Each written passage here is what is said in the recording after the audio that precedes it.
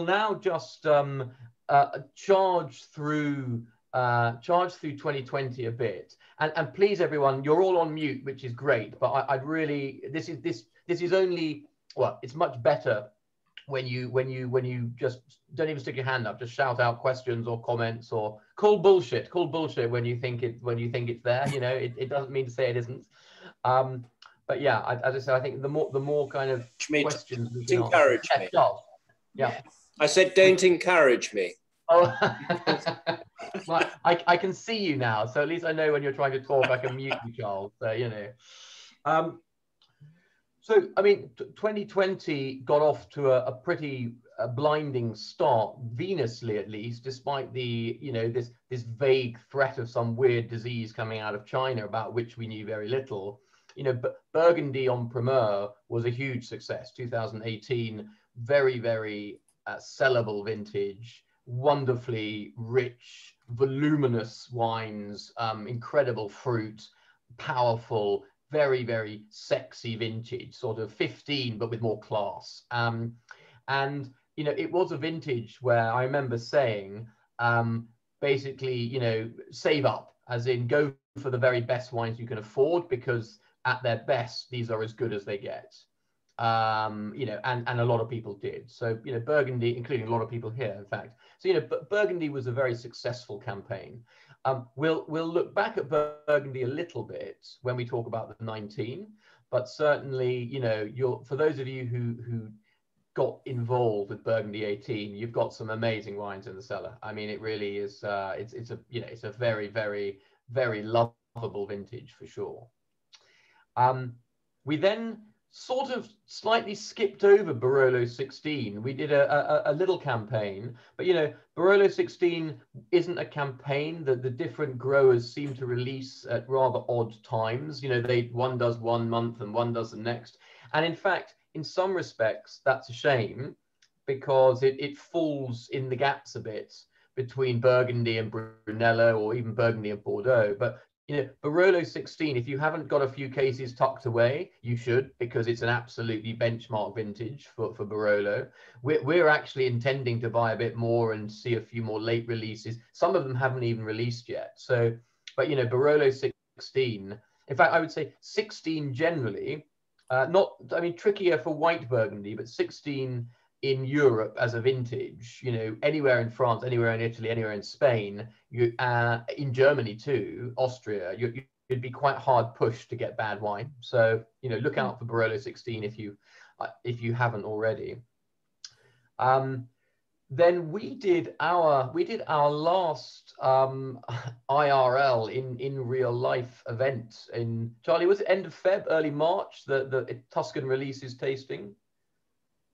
It would have been end of Feb, because we had the tasting with Lionel Faury for mid-March, which was our first.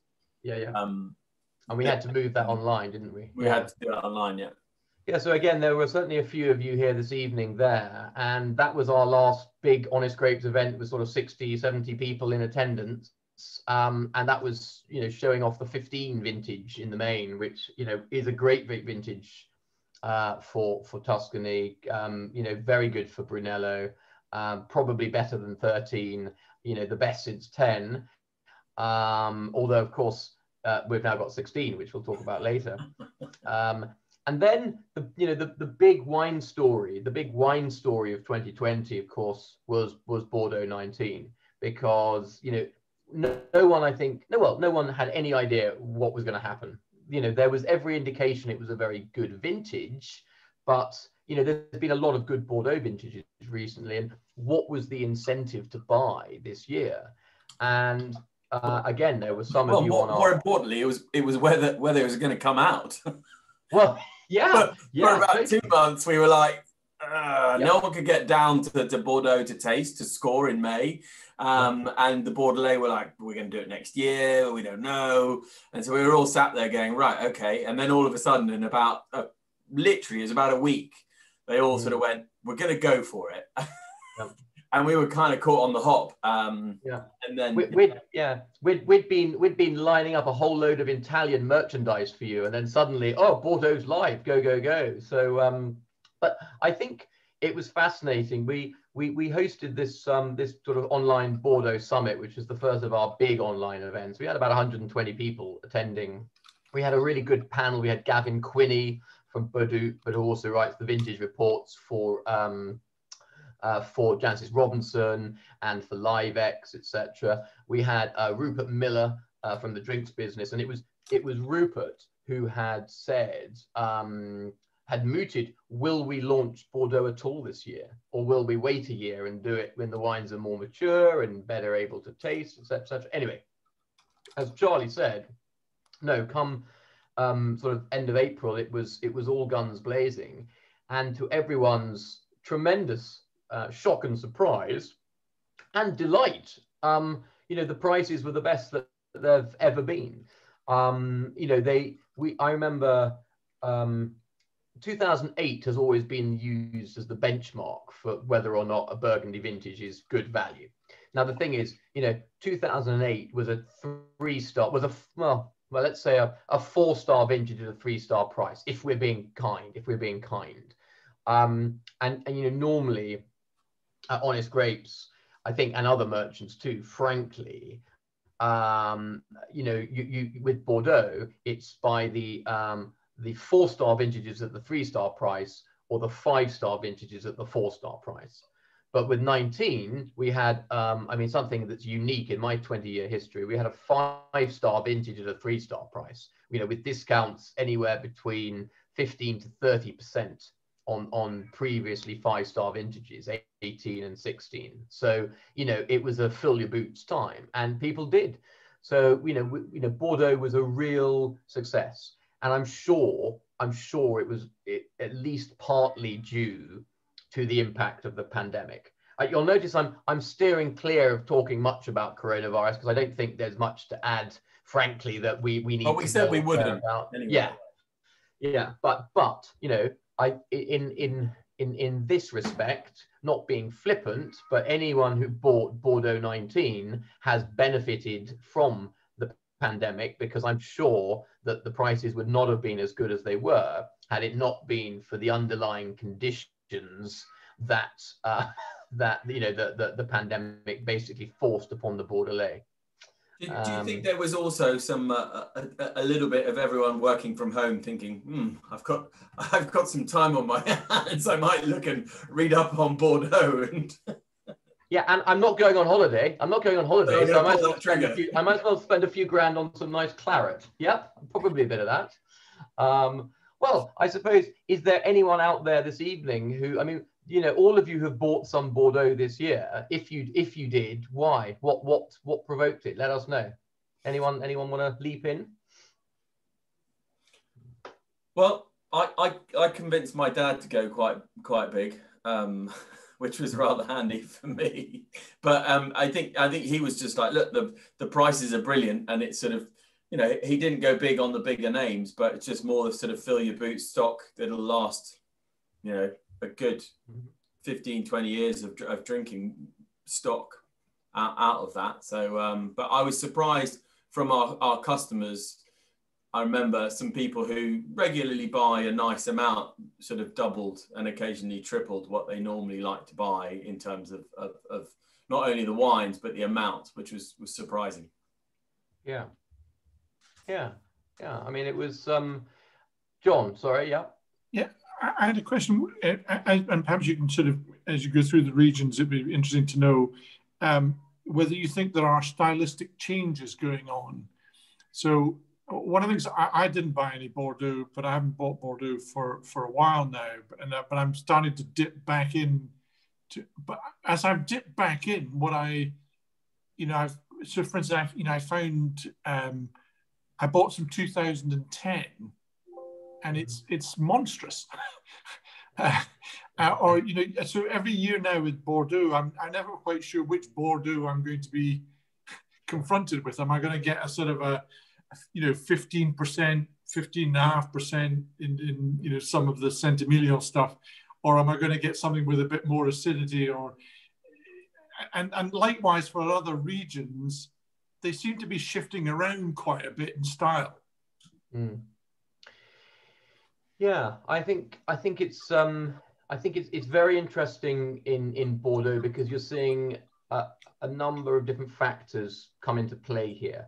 Climate change, obviously, you know, vintages which are very solar, like 18, are going to produce wines which, especially on the right bank, you struggle to get much below 14.5, frankly. 10 also was everyone talks about 9 being super ripe and, you know, upfront fruit, but 10, you know, Chateau Lafite 2010 is about 14.8%, you know, so and then you get vintage like 17, where you get, you know, Pichon Lalonde at 12.8%, my wine of the vintage, in fact. And you're right, there isn't a consistency there. So I think climate change is one factor. Also changing of the guard, new generation, new consultant. Look at, for me, the biggest change in Bordeaux in the last 3 vintages would be Trovelong Mondo. You know, from 17, 18, and now 19, you know, there's been a huge change in style, and that has been led by new ownership, new wine consultants, a recognition that they want to de-Parkerize, frankly. I think it's depressurize, de-Parkerize.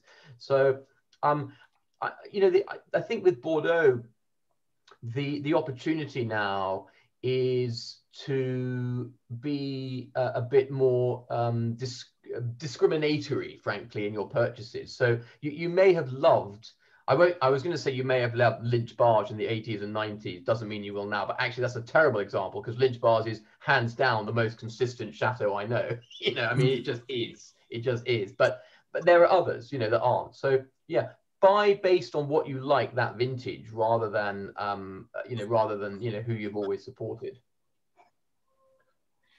Because I do find that it is interesting, because I'm very much in the camp of, I like the idea that I could drink a whole bottle on my own. Yeah. I'm not saying I would, but, you know, with a meal, I like wines that, you know, if I was in the mood, and I would be happy with that. Yeah. But boy, you get some bottles now, and you have to be sitting down. Yep. Through it. And not just Bordeaux either. I mean, I've tried Burgundies. I've tried Burgundies from 18 and 19, which are 14.5%. Now, some of them were good 14.5%, because there are some vineyards which can cope with that sort of alcohol. But I mean, by no means all of them. So, you know, Burgundy should not be a wine that you struggle to finish a bottle on your own or in company or whatever, frankly, you know. So yeah, it's all change. It's all change. A couple of other things before we move into 2021. After Bordeaux, I suppose the big question is this a reset? What will happen with 2020 Bordeaux prices? You know, we really don't know. You know, was 19 an aberration? Will it go back to previous, or has 19 set a new price quality point? I certainly hope so. It'd be great if it is. It's good for the consumer. It's good for the merchants. Frankly, it doesn't do the Bordelais, you know, a bad thing to be considered good value. So yeah. We then had the Icons campaign. Lots of great wines. For me, one of the absolute superstars was the Testamata 2018 from BB Grapes. One of the finest Tuscan wines I've tried in a decade. And it was interesting because we really liked it when it had sort of 97 points from James Suckling, but then all of a sudden Decanter came out with a 100-point score, and it was one of Jane's Anson's only 100-point wines, alongside L'Evangile 19 from earlier in the year. I think she gave out maybe 3 or 4 100-point wines scores, and that was Testamata. Yeah, and that was a wine at, Charlie, do you remember, was what, 360 quid? Less than that, maybe. Something, 360 quid a case of 6. So it was, you know, for a 100-point wine, pretty tasty, pretty attractive. And then after that, Germany 19. For those of you who haven't bought a case or two, you should. You know, it's an incredible vintage. Germany 19, some glorious, glorious wines. Absolutely lovely. Germany's, it's a bit of a hard seller, at least it's not, you know, it's not a region where people leap up and down with the same excitement on Premier time, but, you know, great, great wines, great, great value. You can get some incredible, you know, Grosser Gewächs Grand Cru equivalent Riesling for less than £250 a case. You know, so it is amazingly good value. It's one of those weird ones that if you're not into Riesling, it's a shame. But if you are, that pound for pound, it really doesn't get much better. And they have had a stonking vintage this year, it has to be said. I think it's going to be, you know, I know for us, we always struggle to get a lot of excitement behind it. But for those who are Riesling fans, there is, you know, not only great value from the get-go, but actually from this vintage in particular. You know, there's some stuff that'll last a good 20 years in there, without a doubt. Yeah, and I think once you get in, people are super loyal. Once you're in, you know, and you're like, oh, I've got to get my cases each year. Sorry, John, you're going to say something. Yeah, I was just going to say, are you at the Trocken end, or are you at the sort of more traditional, right across the piece? Totally. I mean, it's you know, it's very I'm very ecumenical in my Riesling taste. Although I'd have to say, by and large, I like something with a touch of residual, a bit of sweetness, because otherwise I'm like, what's the point? If it's bone dry, then I might as well go Clare Valley or you know, Central Otago for your Riesling. If it's all petrol from the off and no elderflower, then I'm not so interested. But it's a great year. And then a couple of other things that are sort of live-ish. We got our first allocations of Clos Rougeard last year. Which is very exciting, the 2014, and you know, it just goes to show that we've gone from having our first ever allocations last year. We now have the biggest allocations in the UK of Clos Rougeard in a vintage, and it's amazing that that's coincided with the 2015 vintage, which is just being released. We haven't released it widely yet. We've only offered it to the people who took it last year when it was offered. But we have a little bit more this year.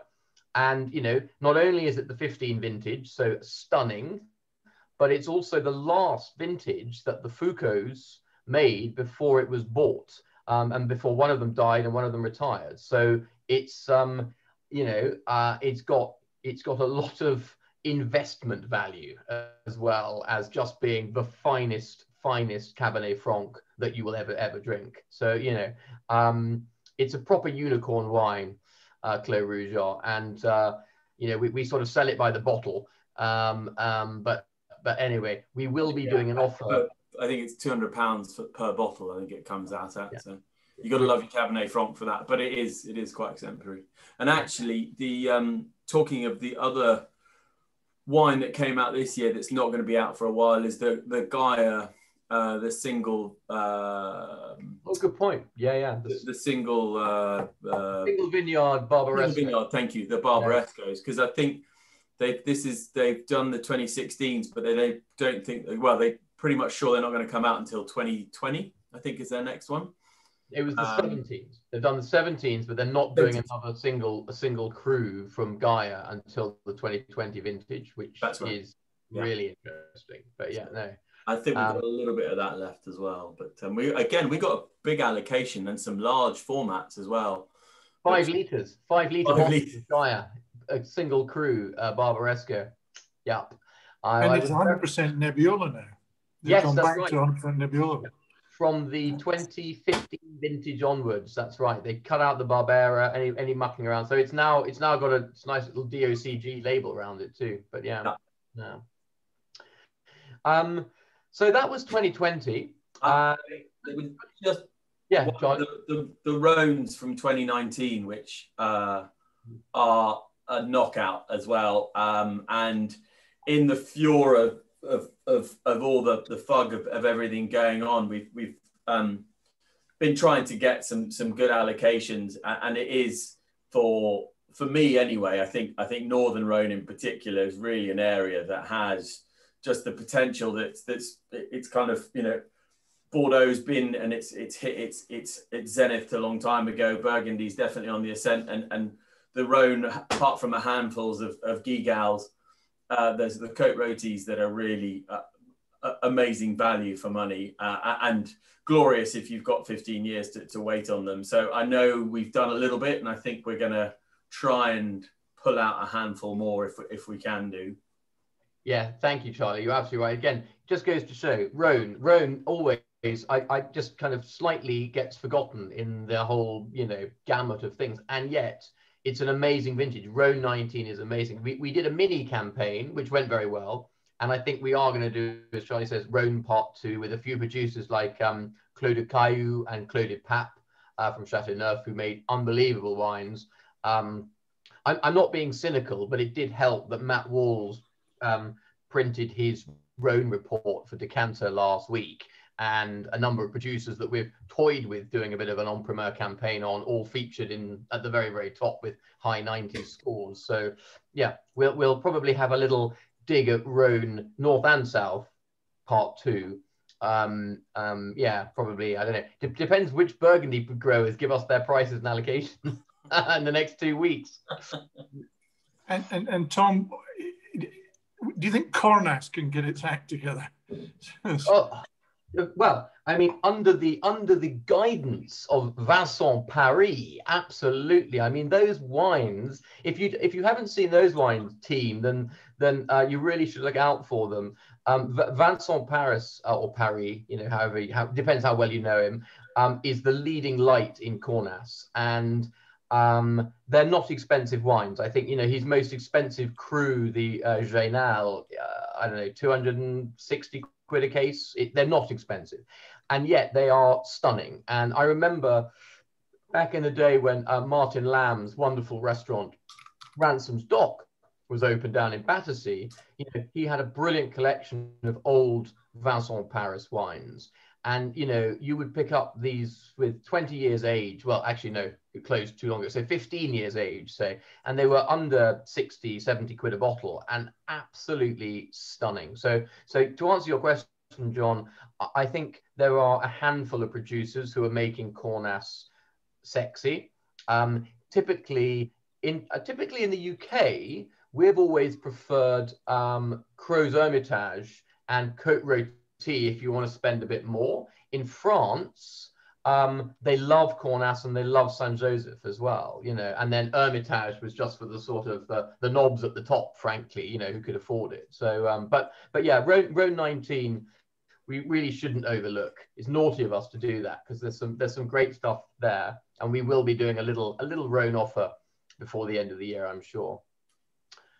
So before we sort of charge into 2021, it'll be much shorter 2021 because, I've only got a few things to mention to look out for. I don't want to detract too much from the big campaigns coming up, but any comments or thoughts on particular wines that you've tried this year from these campaigns, or wines you're pleased you bought, or things you've missed out on? Any comments about this year?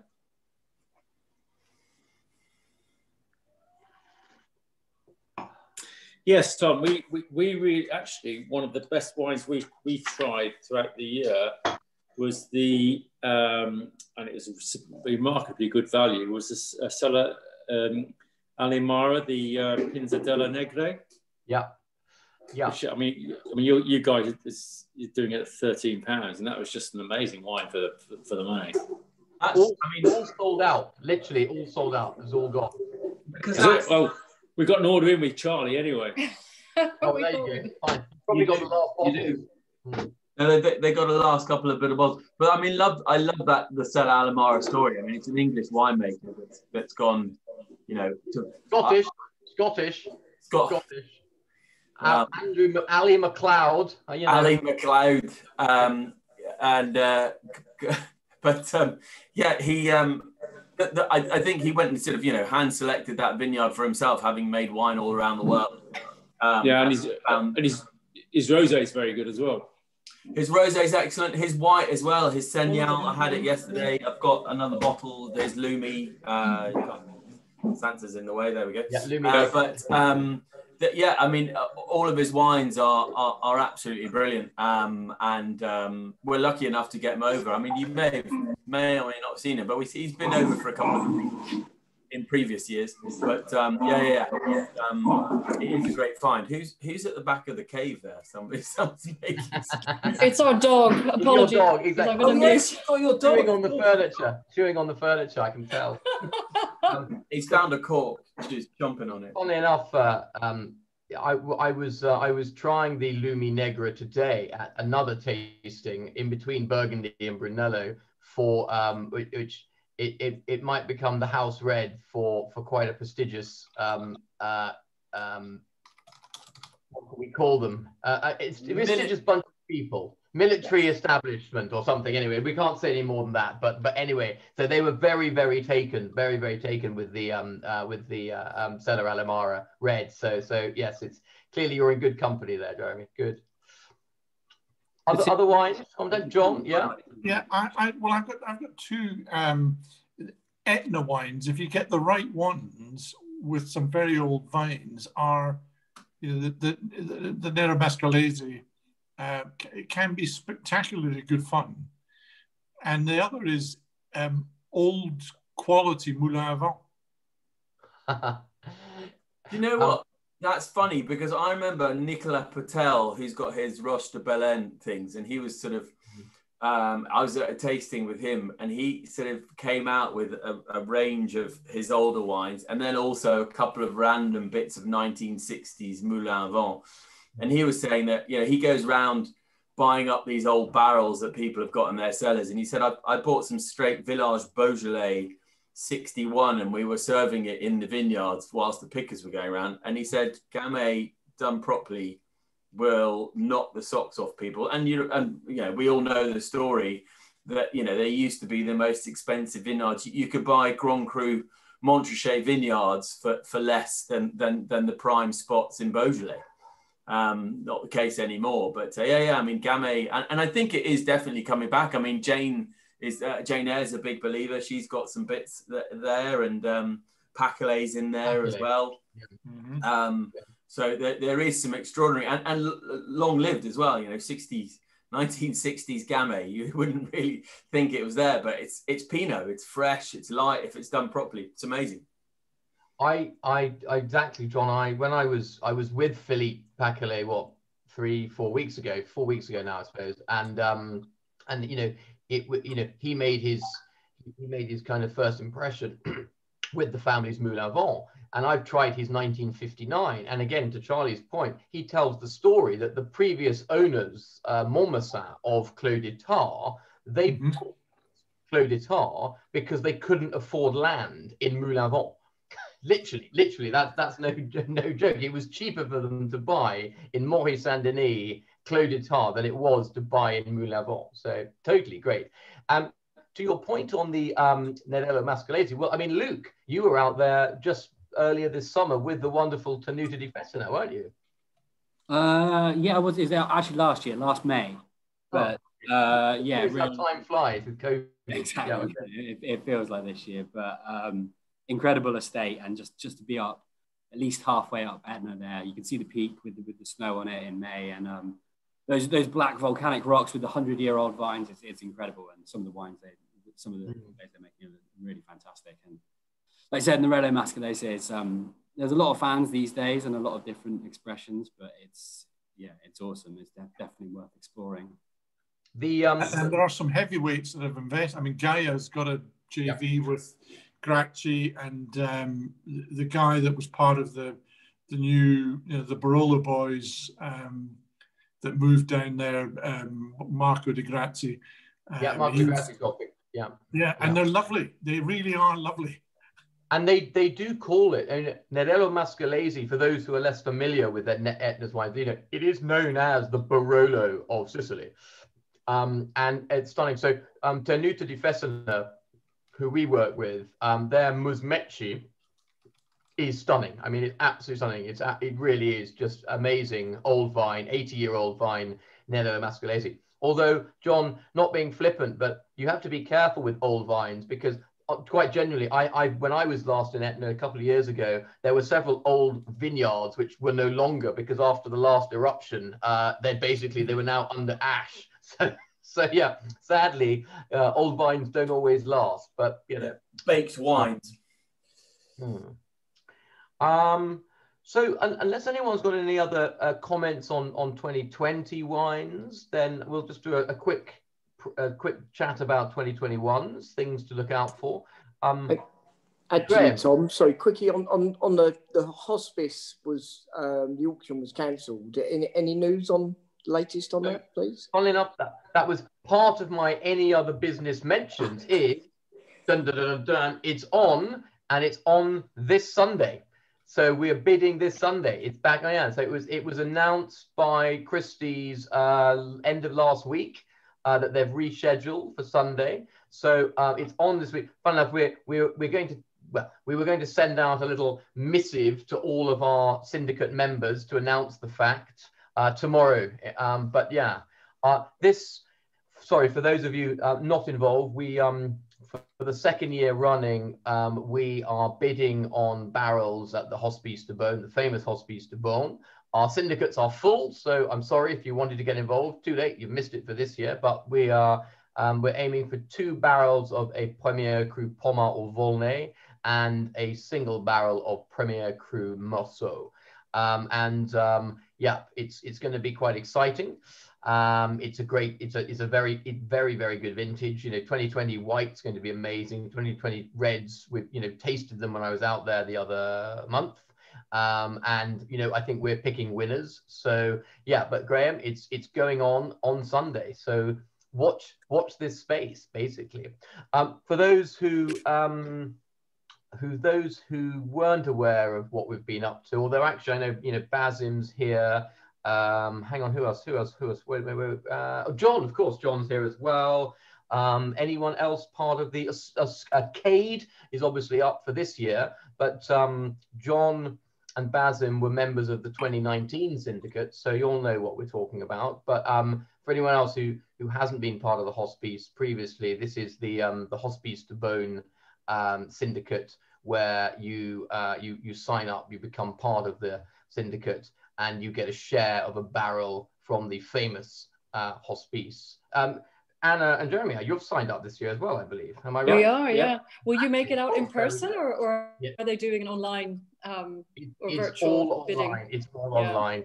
It was at the 11th hour that they cancelled the oh, and Michael as well. Sorry, there you are, Michael. All right, can't miss you out as well. We've got a lot of hospice barrel people. Yeah. So yeah, they wanted to do a small event or a small actual auction previously, but then effectively the French government health authority said no. So now I think it's going to be 100% online and with phone bids. So we're doing both basically. We've got a hotline. We've got the screens going. So I'm going to head up to Nathan's on Sunday morning and continue with our game plan. It hasn't changed from the last update you got, but yeah, we were going to send everyone an email tomorrow just to let you know that yeah, it's back on, and stand by. Should be very exciting. Hey Tom, so what is the game plan again? Hey, I'm here. Yeah. Hey, so what's the game plan in terms of what are we going for? I'm very excited. Yeah. So we're gunning for a Volnay Premier Cru, or possibly a top Pommard Premier Cru. But basically we have 2 strategies dependent on how vigorous the bidding is and what the competition is. So last year it was a very, very small vintage, or at least there was a much smaller amount of wine released by the Hospice, and the prices were, well, we came in on budget, exactly on budget for the white, and I think 8% under for the red. This year there's a bit more wine. There's an extra 30 or 40 barrels being released. Also, I think Christie's they're not sure about the interest level this year, not least because, quite a few people go specifically for the fun of being there live. So basically, we think we might be able to get a lot of a particularly great value for our money this year. So the idea is, of course, when you look at the catalogue, the barrels come up in a fairly random order. So we'll get a measure of where the market is pretty early on with the early lots, and then we will either adopt the strategy of going for, you know, we might try and go big, and go for the wines which, if they were at the top of the projected price, would be above our budget.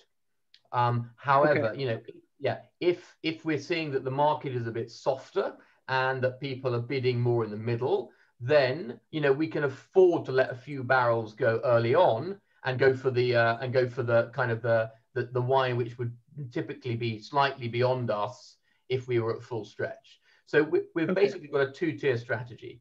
It depends very much on how the bidding looks early on, and we'll get a good impression of that quite quickly.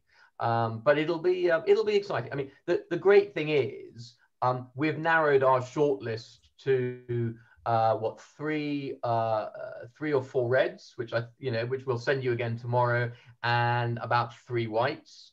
You know, so we'll either get those, and any of those will be a pleasure and a joy to have, or we won't. So, yeah. and then we just have to refund you. We have to refund you, basically. So, you know, it is what it is. But I think, you know, we're confident, crossing fingers, and it will be a fun Sunday. Okay, great. Well, keep us updated and hope for the best. Very exciting. Thank you. By the way, Kate, you've obviously got home. Either that or you have a very big car. No, I'm home. I made it. Yeah, traffic was pretty bad on the way out. Surprising, actually. The city was dead, but you know, the traffic was pretty thick. Everyone escaping, I think. Yeah. Good stuff. Okay, so I guess again, any more comments or anything before we talk about 2021 a bit? Please, if you do have them, just don't feel I'm hurrying you. It's just there's other bits and pieces to talk about. So yeah, just pop them in the chat, guys, and then we'll come back to them, because, you know, as and when the ideas pop in, do send them. But Tom, I know you're gagging at the leash to talk about 2019, so off you go. Well, no, actually, I thought we'll come back to 2019 Burgundy. First, I'll just say, you know, we are.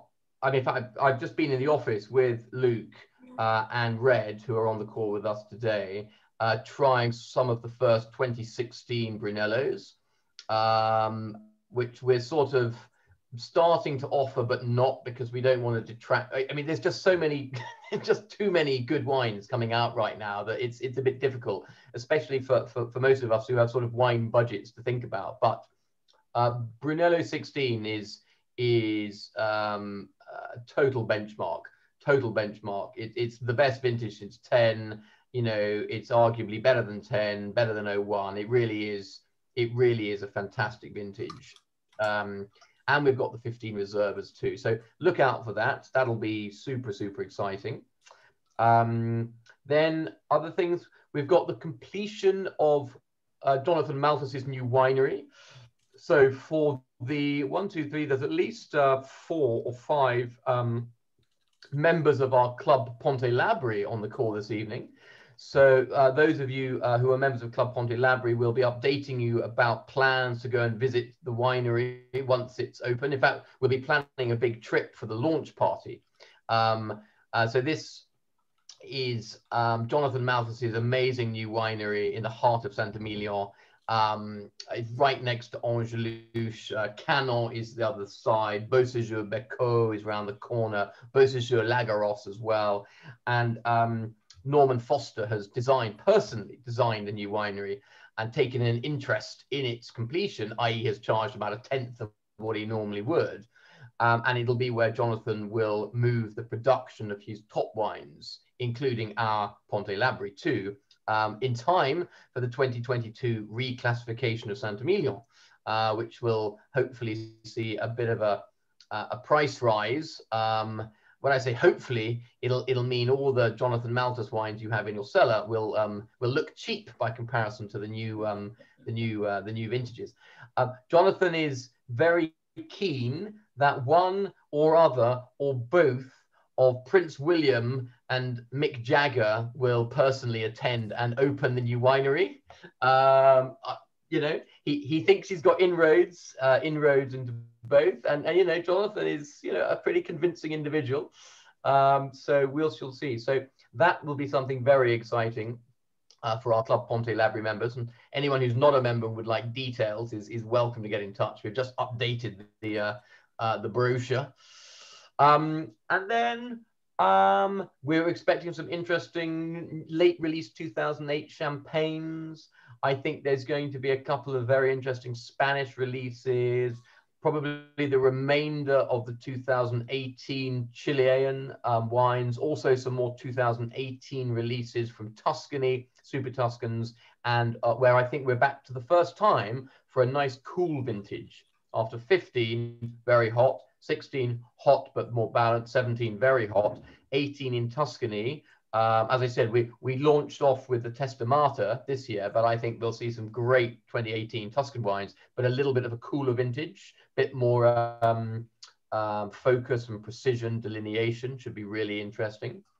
And then I think I think we finally get the Per Se's Inseparable landing as well. Because we picked up a lot of that. We tasted a little bit of it. I think we had, for those who were on that tasting with Eddie and David.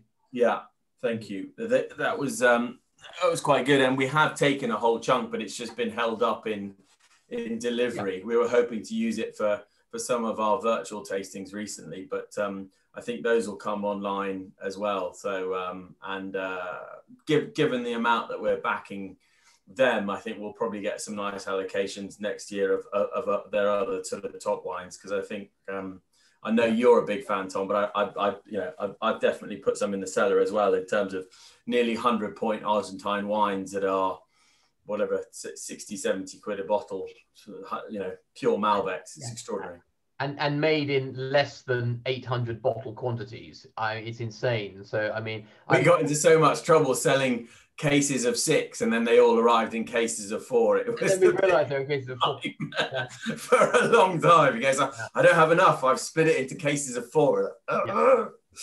Don't make that mistake again. In fact, actually, that was a brilliant tasting with David and Eddie, and I know again there were a number of you on that particular call too. I think what was glorious was that whilst it's wonderful to have Charlie and me, me particularly obviously wittering away, it's so great to be able to do a grower tasting with 2 such phenomenal winemakers like Eddie and David, who are literally talking from their home in the Uco Valley.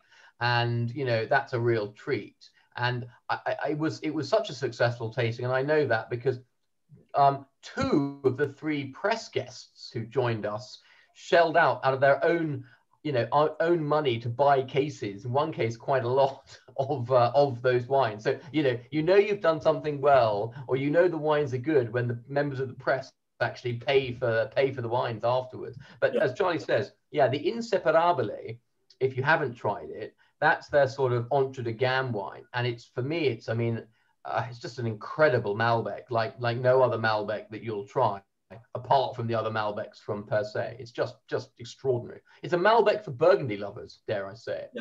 Because it's not a Malbec. You know, if you give it to someone who likes their Malbecs quite chunky and slightly wooded and quite hefty, it's not that at all. It's a real cool climate, really interesting, and it does take a certain explanation to get behind it and say, look, this is not the Malbec that we know. It's probably, if anything, it's closer to the Cop Malbec of Bordeaux that you rarely see any of. You know, there's little bits of it left, but I mean, it's an extraordinary, and where they're doing it as well. I mean, it's just, you know, it's the edges of not quite civilization, but they've got a tiny plot. I mean, I remember them showing their pictures, and you know, you expected huge expansive vineyards, and it's just a little block around the monastery, and it's absolutely extraordinary that they're just so devoted on their little project, and yet they make some of the big named Norton vineyard wines of, you know, thousands and thousands and thousands of liters, and yet they know exactly what they want to create. And the interesting, I think the interesting thing as well, when I said it's the, you know, Malbec for Burgundy lovers, I wasn't being wholly facetious, because one of the interesting things about the vineyards is they're incredibly poor soil which leads straight on to very rich limestone bedrock. So it's not far removed from the sort of terroir, the soil at least, that you find in the Côte Nui. So there's a comparison. John, you've unmuted yourself. Something to add? Oh no, hang on. I think you're. He's actually just frozen. I know he's not frozen. He's just frozen. I know, John, you're back. Oh no, okay, right, sorry. Yeah, let's return now to the sort of topic in hand, as it were. Burgundy 19. I know a number of you joined for our little Burgundy intro the other week, where I was pretty much reading out my unedited Burgundy notes. So sorry, I know it was quite long-winded and stuff, but anyway, those are now all up in an edited version on our website as part of our brochure, along with your wish list. Thanks very much to those of you who have already put in your interest or confirmations for various wines. But Burgundy 19 is a great vintage. I kind of get a bit embarrassed saying this about so many regions and so many vintages, but I am unashamedly in love with Burgundy 19.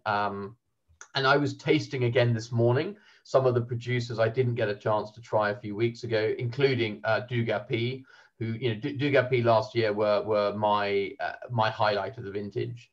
And 19, they've really, they are, I can't say they're cresting a wave, because that sounds like they're going to go over the other edge, but they are definitely, they've never been better. They've never been better. And at its best, and there's a lot, and when I say at its best, unlike 18, where at its best you were better advised to spend as much as you could on the top wines, there were great wines throughout 18. For me in 19, I found some extraordinary peaks at all levels. So even, Edouard Delaunay's Aligoté, frankly, I mean, it's incredible. It's sort of £76 a case of 6. It's a proper white Burgundy. It's not something you'd ever dream of making a Kier with. It's proper white Burgundy. But then of course at its sort of zenith, it's also bloody good. But yeah, I think 19 is a vintage that everyone's going to enjoy. You've got at its best there's a concentration, a depth, and a definition, which is hugely impressive. And it doesn't have the same, the wines don't tend to have the same volume or density of 18, but, I think there were a lot of comparisons by different growers about what the vintage reminded them of. Probably the most convincing definitions were somewhere on the lines of a cross between 17 and 18. So a bit more oomph, a bit more power, a bit more concentration and length than 17, but the same or approaching the same wonderful terroir definition. And then unquestionably, these are not light wines. There's richness there, but it's intensity, not density. Yeah, and some of the Lieu D's and more junior Premier Crus, for me, are what I'll be focusing on, because the prices are not going to be doing a Bordeaux 2019 style plummet, I'm afraid. They will level peg, or be up slightly or possibly fractionally down, but there's going to be there's no reason to buy based on price, put it that way. It's not going to be a vintage like Bordeaux. But yeah, there'll be a lot of fun to be had for sure. I'm happy to give you my John's got a question. Yeah. Okay, yeah, sure. it was just a question. I mean, obviously, the problem with the Côte de Nuit is my friends are not worth the price of it. So invite us round. We're happy. We'll upgrade your friend community here.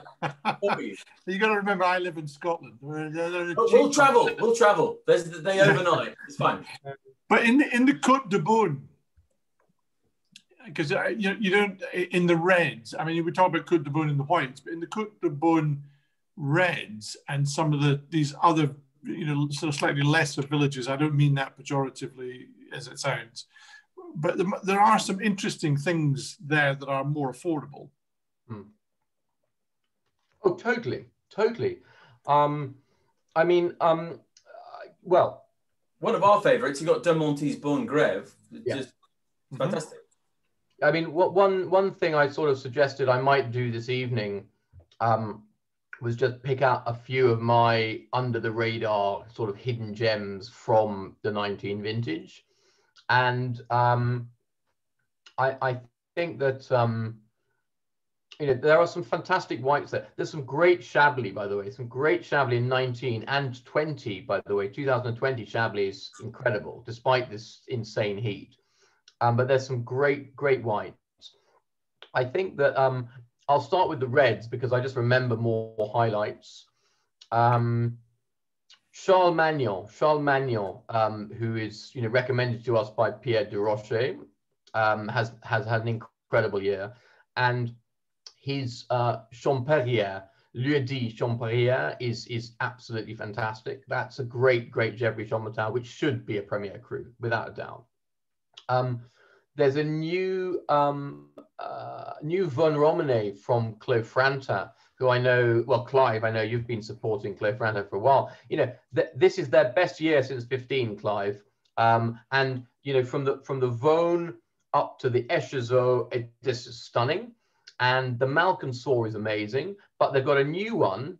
It's not a new vineyard. It's just they now own it. It was part of a different. It was owned by the Bichot family, but under a different domain. But they have a vineyard called Les Rouges, which sits just above Echezeaux, and it's midway in between the price of the Village Vaune and the Malconsour, and that was phenomenal. That was absolutely brilliant. So that for me is a real kind of yeah. If you want a good value, it's not cheap, but it's more in the sort of, I think it was more in the 50, 60 quid a bottle rather than Malconsour, 80, 90 basically. So it's a good wine. Charlie mentioned one of my all-time favorite wines, the all-time favorite vineyards is Bon Grève. So this is a great vineyard, and every year as the weather warms up, the slightly less, it's not as well positioned as some of the choicer vineyards in the Côte d'Or, but it doesn't need to be. Now you've got all this sunlight, it gets properly ripe. And it's like a mini pommard, but a pommard with not just structure, but class and sophistication. So, the Bon Grève from De Monte, I take it every year, and it's never tasted better than the 19. It's just a great wine, and it's affordable. I mean, I can afford it. I'm a wine merchant, so so I say that's another highlight. I did try some fantastic wines from Delaunay, Edouard Delaunay, and I think we launched the offer today. I was introduced to Laurent in, was it last year? Yeah, last year. Of course, it was last year. When he and his wife, who have done very well as winemakers with Badet Clément, they bought back the family estate, or what was left of it, from Cédric Bouchard, Brochard, sorry, and they've now they've pulled everything to bear to start making some incredible wines. The 17s were very good, the 18s were even better. His winemaker just won the IWC Winemaker of the Year last week or the week before last. No, last week. They were the biggest medal winners from the competition. Doesn't surprise me because that we tasted a comprehensive sort of 28 wines from the domain, right from, as I said, the Aligoté at the bottom end, right up to their Echezeaux and Chambertin. Phenomenal. And I think a couple to pick out, excuse me, from them would be, there's the Petit Vougeot. The Petit Vougeot, which is this small little vineyard right on the corner of Clos Vougeot. You've got Clos Vougeot on one side. You've got Amoureuse, probably the most famous Premier Cru in Chambol, and then you've got Musigny Grand Cru above it, and it's just wonderful. It's not a heavy, dense wine like Clos Vougeot can be. It's much more in the kind of Amoureuse minerality and the Musigny silkiness. And again, it was, I don't know, 360 pounds a case, something like that. So it's in the sort of sensible range for a Premier Cru, and it's really, really good. So that was another proper under the radar little effort. What if we want to make some investment decisions then, rather than drinking decisions? Yeah. Have you got a few? Yeah. You're going to tell me I've put them on the list already? Well, certainly with the Dugas Mazzi, yes. Don't tell everyone, because they'll want my case. It doesn't matter. You've got my only case. Oh, well, one okay. of two. So, no, it's I think that it's certainly worth looking at producers like Henri Magnan. I do think Henri is on the rise for sure, and it's interesting because we're seeing people who typically only buy already existing big names wanting to up their allocations, which is a sure sign that the market is on the move. So, Henri Magnan, Laval Saint-Jacques, he's Casetier. They're the biggest owners of Casetier in Gevrey-Chambertin. And Casetier is an interesting vineyard because it has, although it's a little bit away from, it has exactly the same soil composition as Chambertin Grand Cru itself. And I think, Henri, well, it's Charles who's taken over from his father, Henri, is making incredible wines, and I think you're going to see some very big scores from William Kelly, from Neil Martin, from Jasper. They're great wines. They're much more gourmand, than the vintage is typically in 19. They're richer, but they're very, very good. Again, in terms of investment stuff, there's no denying that Philippe Paquelet is on the rise, and Philippe is an absolute nightmare, only in as much as they kind of release whenever they want to. Never particularly concerned about Burgundy en primeur. They just release when they want to. They'll never send samples, so you can only taste at the maison, or if he brings bottles over. But the worst thing is he currently they insist on selling in 12s. You have to buy 12s. Which is great because either you do buy or you don't buy, but the wines are expensive. However, he has had an incredible year. So if you're starting your Paquelet journey, then actually the Ladois, particularly the Ladois Premier Cru, so these sort of lesser appellations on the fringes, incredible wines. If you've got the wherewithal, then he's Clos Vougeot, he's Echezeaux. The tiny amount of Rouchot, Chambertin we get is amazing. And also his whites. His whites are the best ever I've tried. And these wines have huge currency in the Far East, Japan and China. We are very specifically not allowed to sell Philippe's wines to clients outside the UK, but most specifically not into Asian-based clients, because the demand is so high there that the agents out there don't have enough wine to sell, so they're conscious that other people are constantly sniffing around for more. So anyway, I think Paquelet is definitely one on the book. Possibly Hudelot, but I don't know how much we're going to get. But, I think that's got some cachet for sure. And then Dugas P as well. I mean, you tasted them today. I don't know whether that'll run true, but he's definitely on the ascendancy. Oh yeah, Dugas P. I think were if you read sort of Decanter and Tim Atkin and Neil Martin, and Alan Meadows, Jasper Morris. I mean, what Loic is doing now at the Domain. They are now up there with Rousseau. They're up there in the top 5. They're in the top 5 producers. That they've regained their former glory. I think there was a lot of 100% oaking, a lot of over extraction under his father, and the wines. I don't think, everyone knows that Dugapi have probably the greatest terroir, the greatest vineyards sites in Gevrey-Chambertin. Their Cœur de Roi, which I tried again today, it's sort of 80, 90-year-old vines. It's an incredible parcel. Yes, it's expensive for what is effectively not even a lieu dit, but a village Gevrey, but it's better than most Premier crus and touching most producers' Charme, Chambertin, Grand Cru. So Dugapi for sure is back on, both in terms of quality and the investment perspective. And then, Tom, do you think Delaunay will? I mean, I know his wines are getting very good, but do you reckon he'll be an investment grade style or not? Yes, I do. I think, funnily enough, we've a client today when we sent the offer out, who typically only ever buys investment grade wine, said, okay, come on, Tom, tell me, what should I be getting from Delaunay, blah, blah, blah.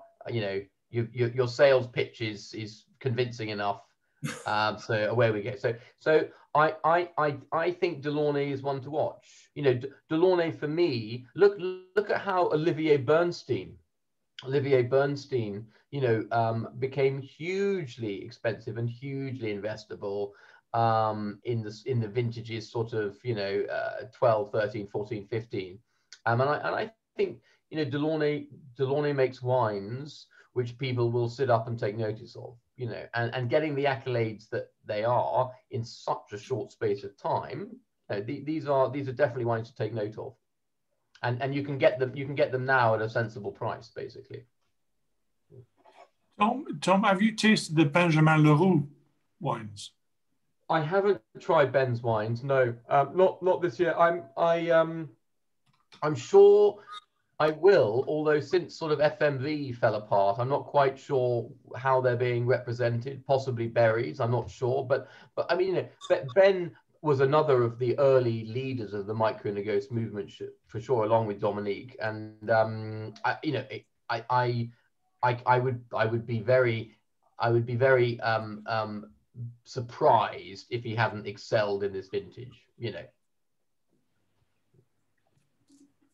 You should try his Blenny Red. Okay. Yeah. Give that a go.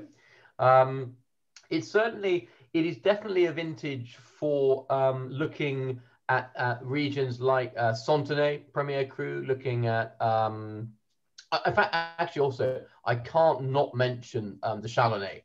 I mean, wow, what's going on in Mercurey and Givry, trying Francois Lump's wines, trying Francois Raquier wines. If you don't want to spend a lot of money but get a lot of pleasure from your Burgundy, then, I mean, these are just fantastic. Red and white. And they have been an absolute beneficiary of climate change because, it was always a bit cold. And, it just was a bit cold and grim and grey. And, they struggled to get consistently ripe fruit. But, now with 18, 19, 23 very hot, dry vintages, the quality of the fruit, the sophistication of the tannins, the ripeness, they're just brilliant wines. And then, you try these and you look at the prices. And then you try the Chambon Musigny from the producer next on the table, which is 3 times the price. And you're like, well, screw that. It's just, it doesn't make sense. So, definitely the Chalonnais is a great place to look at this year. And yeah, as I said, Marcenay, Santenay, Haute Côte de Nuit as well. These higher vineyards which benefit from colder nights. So however hot it is in the day, the grapes get to rest a bit. 19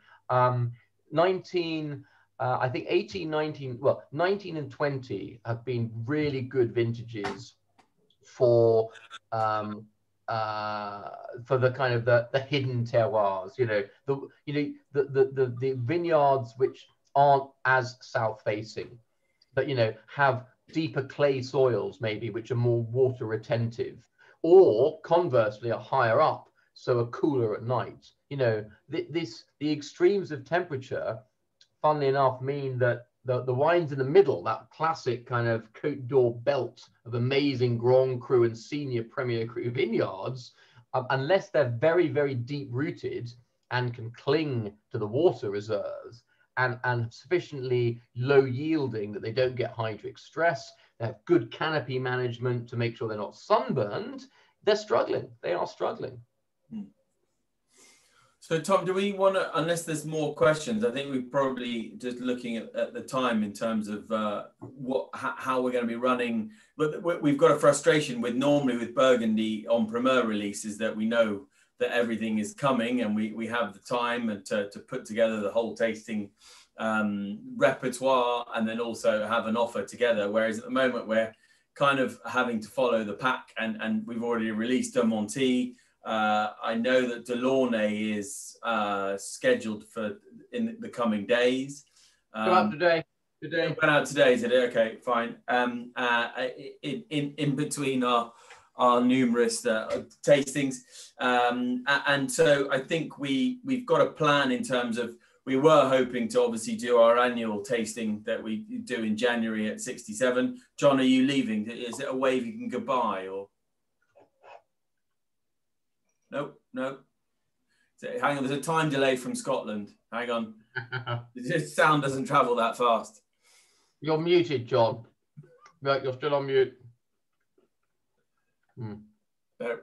So hang on. There it is. Just send me the date on your tasting. Hopefully we'll be out of restriction and I can make it. Well, no, it probably won't happen that way. But anyway, we'll send you an email about it. But yes, so thank you.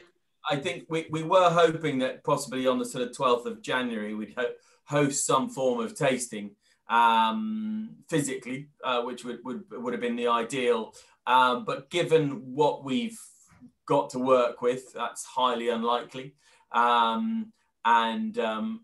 Even if restrictions are lifted, I think we're going to struggle to get everyone to come and taste. So we've come upon an idea, and having worked now with these virtual tastings for a little while, is to get these sort of sample tubes.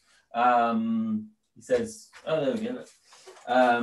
This is an empty one, but what we've decided to come up with is actually working with the producer. He says, because I got to hold it in front of me. But anyway, 50 cl samples of a variety of different Burgundies, and Tom has worked quite a bit, and I've had to tame him to a certain degree to just trying to keep it within a frame of samples to be able to send out. But hopefully in the coming week or so, we'll send out the options for the sort of I won't even use 3 tiers because that's a horrible analogy. We're 3 great levels of different wines in tasting packs. And so I'll just sort of give you a cut, so one of them, our first one will have a Premier Cru Chablis, a Meursault from De Monty, a Chassagne Montrachet from Philippe Collin, and then a Beaune Grève from De Monty, a Janer Chevry Chambertin,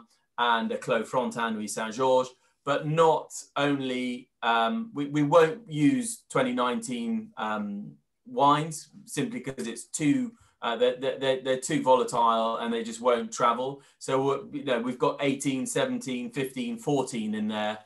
So there'll be a really good opportunity to taste what the wines should be like, and possibly, some of the newer wines.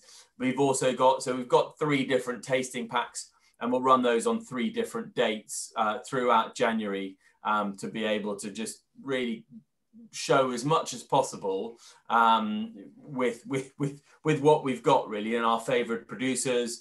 And there is, there's a sort of top, and these packs shouldn't come in more than, I think we've sort of really tried to keep them at cost, sort of 40, 60, 70 pounds, depending on what we're working on. I mean, I've had to fight Tom to not put sort of Grand Cru lineups, but there is Frontin's Malconsour 2011 in there, which will be amazing. You forced that one.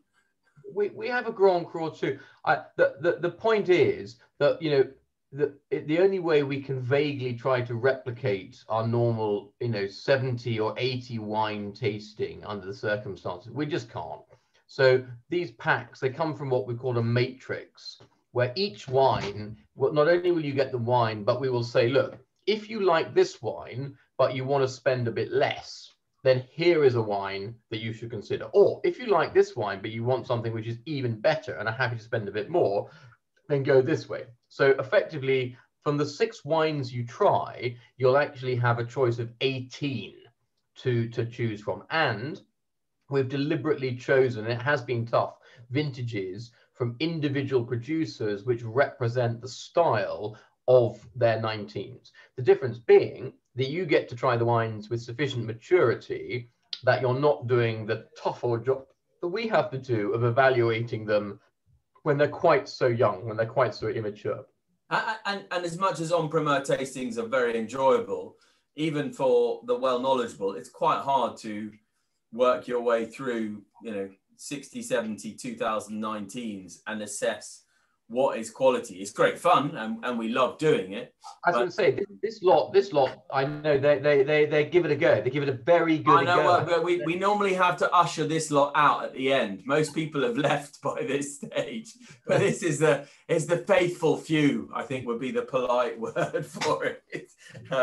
But yeah, so no, we're looking forward to that, and hopefully we should have something up on the website relatively soon, because we're looking to host these sort of really early in January. I think we've got sort of the 9th and the 12th, and then something a little bit later as well. So I've got to check dates, but you'll see something coming out soon. And as I said to Anup, I'm going to do a quick follow up on tonight anyway of just what we've discussed.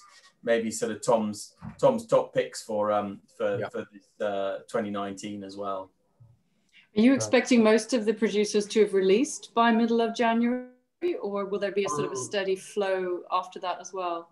No, I'm sure. And I mean, Anna, I think some of them have released, and that's why we've released the prices. Some of them are hanging on, and I have no doubt all of them should have released by the beginning of January for sure, because that would be late in the season. We normally get all our prices in between Christmas and New Year at the latest. Okay. It's just that it happens that a number of them are happy to do so earlier. So yeah, I'm sure we'll be all guns blazing at early Jan. It's just we've started things. The sort of the head of the campaign has begun a bit earlier. So but yeah, otherwise it'll be business as usual. Yeah. The format sounds really interesting, so we look forward to that. Yeah, and there's some really good wines in there. I mean, it has been a struggle. It has been a struggle trying to get the right wines, but we've got them over, and now it's just getting them into the flask and away we go. So we'll do our best to recreate, and then hopefully after that, who knows, vaccine a go, we might be able to start opening things up and doing our normal events. But dose us up. Well, I think it'd be really helpful. It was hard work getting around all of those wines last year or earlier this year. So a narrower field would probably make the decision making a bit easier, actually. Yeah, that's what we hoped. It was really, the wines that we're sending out, and the list that Charlie will send of some of the top value picks and stuff. The idea is, let's try and choose things which are absolutely brilliant and representative of a certain price point from a certain village and a certain crew and a certain producer, and then say, look, we can't give you the 4 other wines around this, but if you like this but you want to spend a bit less, try this. If you like this but are happy to spend more and want something even better, try this. And so it will hopefully it'll hopefully allow people to be a bit more informed about their choices during the campaign. Sounds cool. Great. Okay, team. Well, look, were there any more questions or comments, or please, if there is, do far away. I think we're good. On silence. Yeah. People want dinner. I know I do. Thanks so much. No, what are you drinking, Tom? What am I drinking? What are you drinking? So I took back from the office a bottle of the Brunello 16. Christmas. Brunello 16, yeah, and Yeah, I would say I was keen to see how it evolved overnight. It's not going to make it overnight. It's not going to make it over the hour, frankly. Won't make it. Is Teresa back home? Yes. Yeah. And we're homeschooling. We're homeschooling. Oh yeah. I think whilst we're reminiscing about the wine taste, one of the earliest ones you did was Romitorio, and like that will always be a fond memory for me. I thought that was such a fun evening, and it was that whole novelty of doing the virtual tastings. Fabulous. Yeah, it was. That was our first. That was, I think, our first or second virtual tasting with Filippo. So, and you know, those wines, these 16s, Anna, honestly, this the Brunello and the single vineyard, the Filo di Seta, are absolutely extraordinary. So, it's very, very good indeed. And then Tom's Christmas drinking. Whatever. I think whatever. I'm drinking whatever I've got in my cellar, frankly. I mean, and a lot of it. Magnum, ideally. Sherry. I'm going to drink some sherry. I got some sherry. Nail that. Yes, I am going to nail some sherry. You know, thank you again, Jeremy. Jeremy was just the most vocal when we did the fortified tasting the other day, which you missed out on. And literally it was like a 3-year-old being trying to thread broccoli. Very good. Me and Tom got so actually, I hadn't tasted it. It was the Bonazo 99, and I'm taking it home for Christmas. That was epic. I've still got some of that in the fridge from another tasting I did about 2 weeks ago, and that will last for a while. So Shannon is on the menu. Yeah, that one was amazing. Was David, I think you unmuted yourself, or are you? No, it was only just to say goodbye because okay. Well, I wish everyone a very happy Christmas. Thank you. Yeah. Cheers, David. You too. There's more Madeira where that came from. Yeah. Yeah, no, it's a lovely Madeira. I mean, it because I quite like peated whiskey. And this 77 has a little hint of peat and smoke at the end, and a bit of toffee and peach and things like that at the beginning. So it's a wonderful bottle. In fact, given to me because 1977 was my first year in the foreign exchange market. I thought you were going to say it was your birth year, David, but you know. I wish. No, it's my first year in the foreign exchange market. And I forget how long ago it was. It's not that long ago when Blandy decided that they'd start to do these single vintage Madeiras. And Chris was over in London, and I was invited to a small tasting of Madeira because I used to go out there a fair bit because I do like Madeira and port.